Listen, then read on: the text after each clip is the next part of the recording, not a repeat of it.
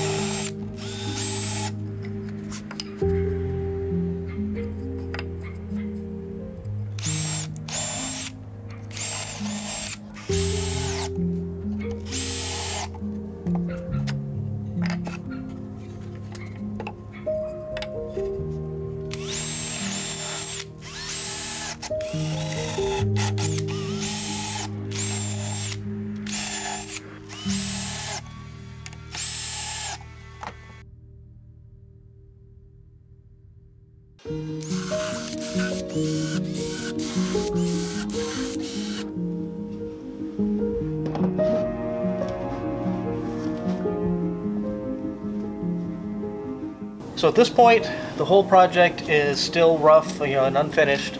I'm going to take the whole thing apart, and I'm going to sand it all down, and I'm going to stain it, and then I'm going to put it back together with wood glue and the screws. The antlers will get glued onto the head along with that little shim that I put in to make everything tight. There are full plans for this project available on my website at funwithwoodworking.com.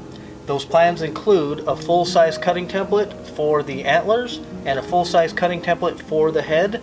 The head template will require an 11x17 printer. This is pretty much done, and thanks for watching, and I will see you next time.